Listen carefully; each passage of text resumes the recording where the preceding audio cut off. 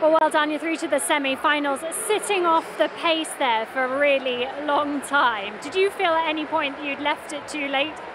No, I didn't.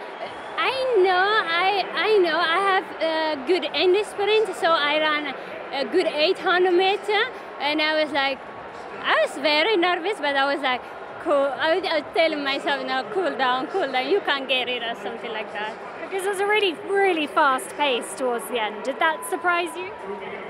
Yes, it's because the first hit was very slow, and I thought we ran the same, but when I saw 4:08, that's, yeah. And will you change your tactics in the semi-final? I don't know. We will. It depends how the competition goes.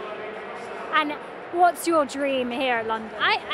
My dream to get a gold medal, and I work hard for it, and we will see what it happens. I will get happy. Do you believe you will win gold?